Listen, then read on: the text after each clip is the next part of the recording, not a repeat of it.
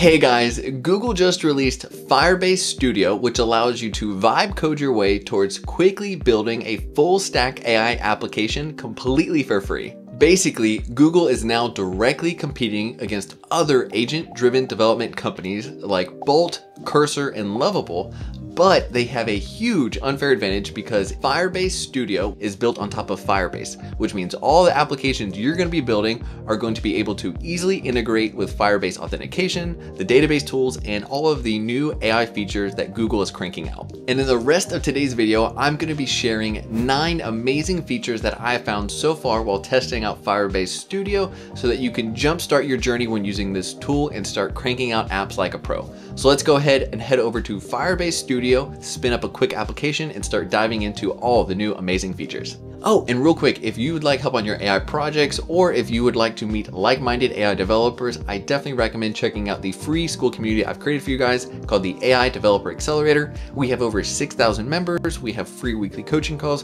where you get to hop on a call with me and other developers so we keep you cranking and making progress on your AI projects. It's a great time. Definitely recommend checking it out. Link down in the description below. Enough of that. Let's head back to the video. All right, guys, welcome to Firebase Studio, where we're going to vibe code our way toward creating a full stack AI application completely from scratch so that along the way I can showcase the 9 amazing features inside of Firebase Studio that you don't want to miss out on. So before we get started on actually going and looking at the features, we first need to go off and create an application so that it will go off and make it for us so we can see all the cool features under the hood. So what we need to do is give it a quick prompt. So I'm going to give it one to where we're basically going to say, hey, please help me make a simple to-do list, where I'm going to pass in a description, and then you're going to use AI to rank that description as easy, medium, or hard task. And then if it's an easy task, please color it green. If it's hard, make it red. And what we're going to do just to help guide the AI, we're going to pass up a super simple drawing that I made to where I passed in earlier or drew earlier, where it's like, hey, please replicate this layout right here, where we have an input area.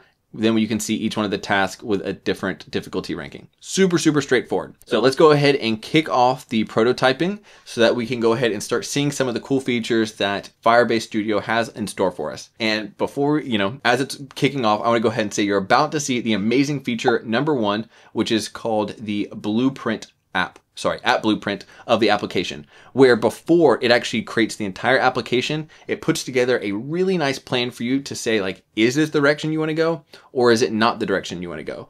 So there's actually 2 really cool ways you can edit this, but before we edit it, I just want to show you exactly what it's doing. So it's outlining the exact plan of, hey, here are the core components that I'm about to go create for you. I'm going to have a task input area where you can actually write the application of the task that you want to build.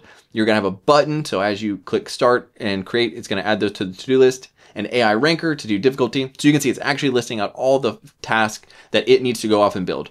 And what's awesome is that Firebase Studio allows you to edit this plan before it goes off and generates the entire application for you.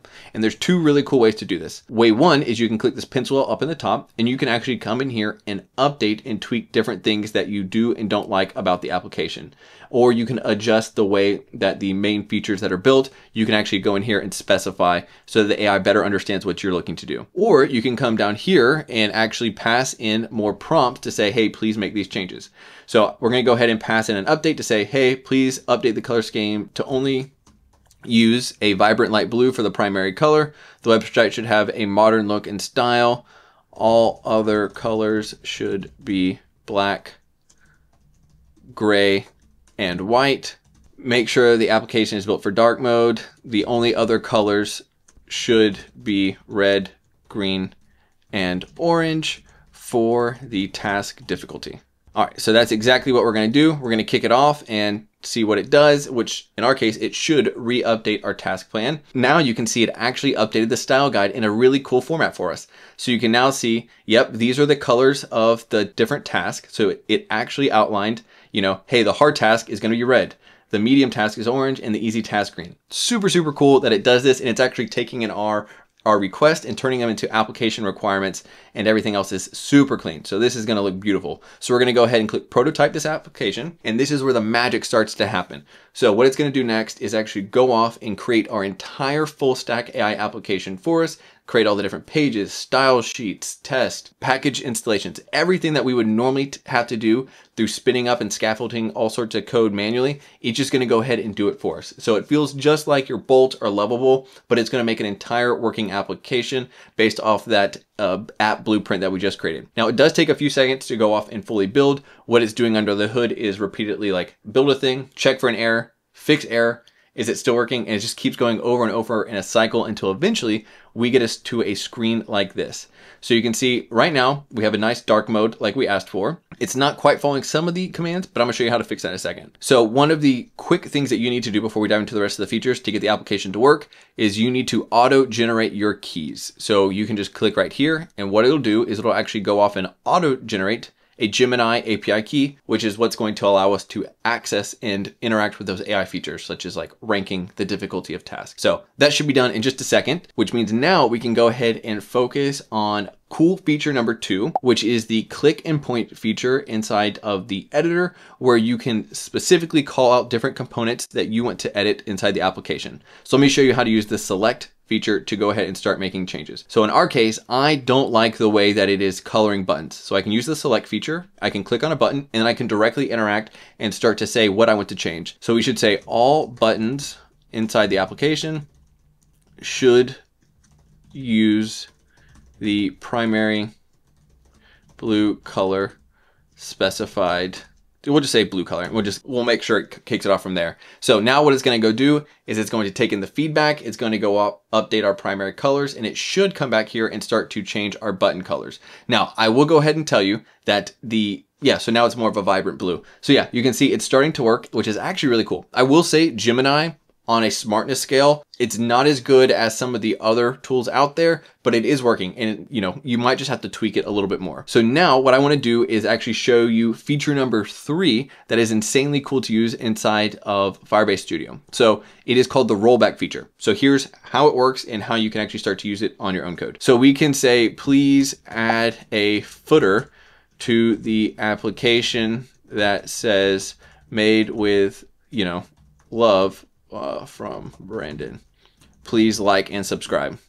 Now what it'll do is it'll go off and actually start to make these changes to our application, and it'll take just a few seconds. It's wild how fast this is, but you're gonna see it's gonna take a few seconds, and now we can say made with love from Brandon. Please like and subscribe. Now here's where the third feature I was talking about comes into play. You can actually, if you don't like what it did, you can easily restore it. So you just click restore, and then what it'll do is it'll perform a rollback. So it's like that change didn't happen. So I know a lot of developers, as they're vibe coding, they're like, oh crap, it all broke, nothing's happening, nothing's working anymore. Well, this is a really cool feature that they added in to actually make it super easy for you guys to go back in, actually, adjust and undo any breaking changes. Cool. So now I want to show you amazing feature number 4 inside of Fire Studio, which is called the Annotate button, but I like to call it the Scribble button. So what you can do with this one is you click Annotate, and it brings up a drawing framework that feels just like Excalidraw. So Excalidraw, if you used it, it's like a nice whiteboarding tool, but what's cool is they've actually brought that to inside of Firebase Studio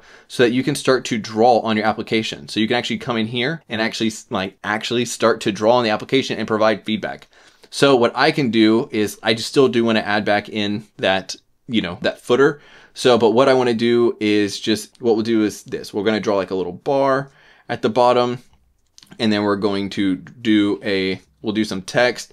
And then this is where I'm supposed to be able to draw it. There we go. Well, I'll just do it this way for you guys just so you can see it. But we'll just do text right here, and we'll say made with love from Brandon Hancock.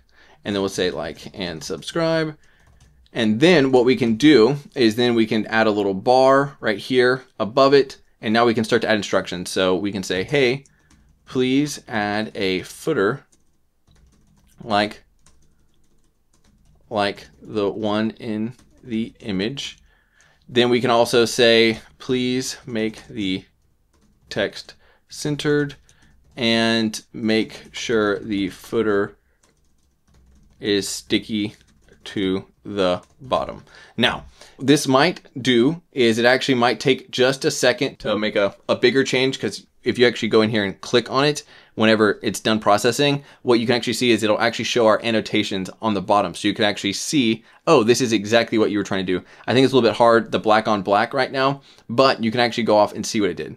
Now, you will get issues sometimes. Gemini, I think so many people are trying to use it right now. It kind of runs into a few issues sometimes, but you can see it actually went ahead and created the footer, and now it's just taking a second to actually show. So isn't that really cool? Like, we drew a footer, we said the words to use. Yes, it didn't 100% do it because it went back to the heart instead of love, but all around, that is wild. So what we can work on now is looking at the next feature, which I'm actually gonna have to break out my phone for. So let's go ahead and look at feature number 5 to make sure everything's working so far, which is called basically the phone preview. So what you can do right now is go ahead and click this top button right here, which is called the link button. And what you can do is actually, with your phone, go ahead and take a picture of it. And then what it'll do is in real time, it'll actually allow you to go ahead and see a preview of this website. So, you know, I'll go ahead and I'll have like something pop up on the screen so you can see mine in real time right now, but it actually shows me the exact same website. So all around, so freaking cool. So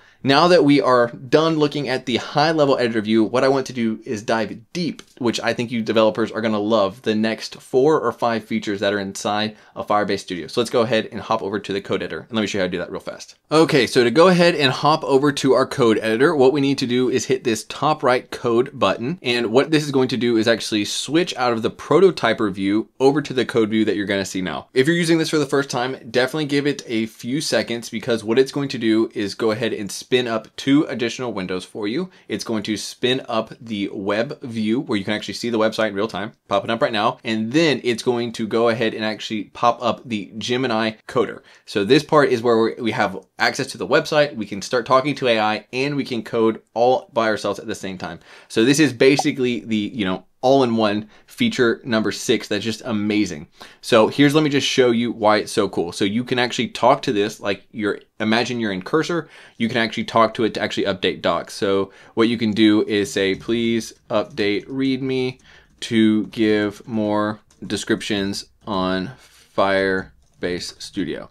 So what it'll do is it'll go off and do just like we normally do when using like an app like Cursor, to where it's going to go find the file. Once it finds the file, it'll then say like, it looks like you're trying to make changes to this file. And then you can review the changes. So this is where you can actually go ahead and see what it's going to do. And then you can just update files. So it's like you have Cursor built into the web to make changes, which is just wild that you can do this.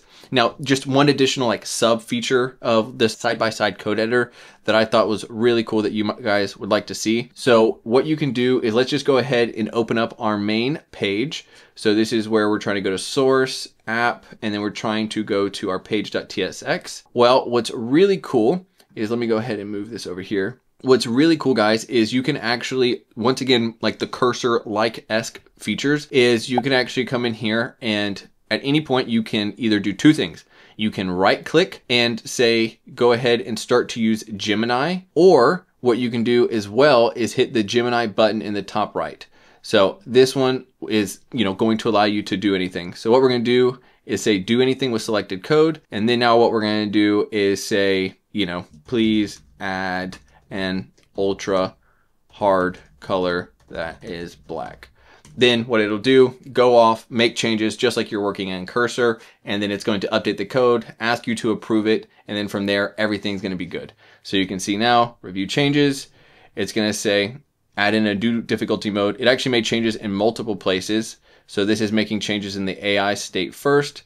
So we're going to update that file. Then what it'll do is hopefully it'll come back and start to make changes elsewhere. Now, I will say sometimes it is not the most reliable. So, you know, sometimes you just have to hit the Control Z a few times and go from there. So I will say it is getting there. It's amazing, but it is not 100% reliable like you would expect, but still very powerful. All right, let's go ahead and look at another feature. So what I also thought was really cool is inside of the studio, you also have the option to go ahead and open up a full-blown terminal. So what you could do inside of here, so this is like fancy feature number 7 that I thought was really cool, is if you wanted to, you could fully start developing in here and start adding in other packages. So npm I Axios. So what you could do is start to install packages just like this. and it'll go ahead and update your package.json, update your package.log, and it all just works, which is wild that it goes ahead and allows you to have access to a full-blown terminal editor in here. Okay, then the other feature that I did want to show you guys was going off and actually like tweaking things, which was like the built-in agent fixes. So those kind of got merged together. The actually, fixing code inline and then fixing code by actually like hovering over it. So those kind of got mixed up. So that was 8. Now, in the last feature I wanted to show you before we go off and deploy is how you can actually edit your models that you're using inside of Gemini so that you can get a much better performance. So I'm gonna remember this real fast. So inside of Gemini, what we did last time, it didn't work. So what you could do is go off and ask it to use a much better model. So you can say, hey, please use this Gemini 2.5 Pro model. So the smartest one they have. And what you can say is in here, what you can do is it'll say, go get a Gemini key. It'll redirect you over here to your Google AI Studio. And all you need to do to get one of these keys is just literally click create an API key. It takes a second and it's going to show your key right here. It'll take quite a few seconds, but it'll do it. Oh, and then when it comes to project, we were in the task ranker project. So we're going to go ahead and click create an API key. Now this will take a second. And now we have a key. We can go ahead, copy it back, keep that private. You'll paste it in here, save it. Things are good. Now what we can do is say, now we can go ahead and click it now that we're good. Now that we have access, so we can now see that you're doing a much smarter model. So we can say, please do that again. It didn't work the first time. So yeah, I just want to go ahead and show you guys that just because if you do want to work on building beefier tasks, you might want to go ahead and update to one of these smarter models that are inside of Gemini. So these are a little bit smarter and now it's going to like start interacting with you like a person. So it says, all right, it seems like the difficult color is there. Could you please provide me which file contains the difficulty color? And just say, yeah, we are trying to fix the page.tsx to show the new color. And then it's going to go off and do its thing. So yeah, all around, I will say that before we go ahead and publish, which we're going to do in just a second, I will go ahead and say, I'm going to give Firebase Studio a B- on what it's doing, but you can quickly see how this escalates over the next few months to becoming an A+ option. So you can see this one actually did it and it properly updated the difficulties. So yeah, it is getting there. And sometimes you just have to put a smarter model in. So don't give up on it. Just try a smarter model. And a lot of people have not shown that option yet. And they're just like, oh, it sucks. But no, definitely the smarter models do perform a lot better. So yeah, so what we're going to do really fast, we're going to go ahead, we'll just leave those out for now.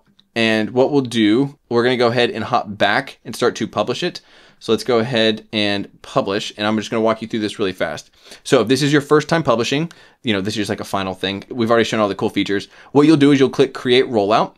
Now, if this is the first time you're creating a rollout, it's going to ask you to go ahead and pick which payment plan you want to use. So, it's like a pay as you go option, but it's pretty much zero. It is $0.